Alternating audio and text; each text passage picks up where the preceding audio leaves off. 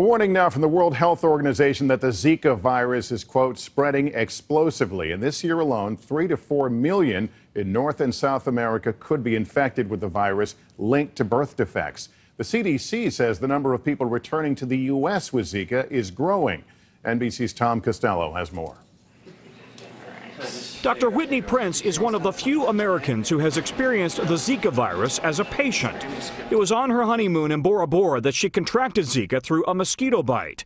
Once home, she developed a skin rash, conjunctivitis, and a headache. Feeling very worn out, tired, kind of dragging, and I actually ended up staying out of work for about a day and a half, mainly because of the joint pains, just because it was painful to walk at that point. Dr. Prince recovered, and she was not pregnant. No unborn child at risk of developing microcephaly. But in Recife, Brazil today, NBC News was with 20-year-old Tuana Parara as she visited her doctor.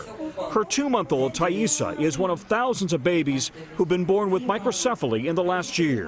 While Zika-carrying mosquitoes have not yet arrived in the U.S., the CDC today reported 31 Zika cases have turned up in 11 states and D.C.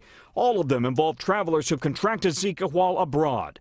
In addition, 19 cases in Puerto Rico and 1 in the Virgin Islands. We don't know how many involve pregnant women.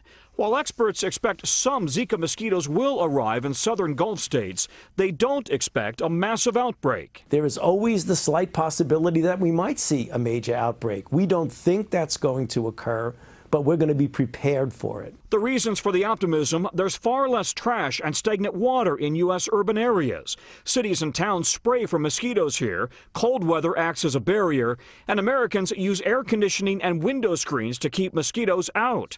Meanwhile, Gina Park is 18 weeks pregnant. She and her husband have now canceled an upcoming trip to Mexico. We just thought it wasn't worth the risk to go.